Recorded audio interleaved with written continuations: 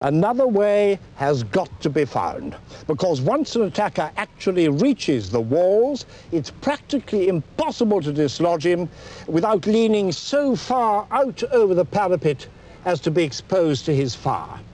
You could build out a temporary wooden structure from the top here, store it during times of peace, and under attack, the crossbowmen could climb onto these hoards, these fighting platforms, so as to get a safe covering view of the wall at the bottom. You could use these on a keep or a curtain wall to rain projectiles down beneath. It was a temporary measure, only in use for some 2 centuries, because already the defenders were thinking up a new answer to defeat the old enemy, fire.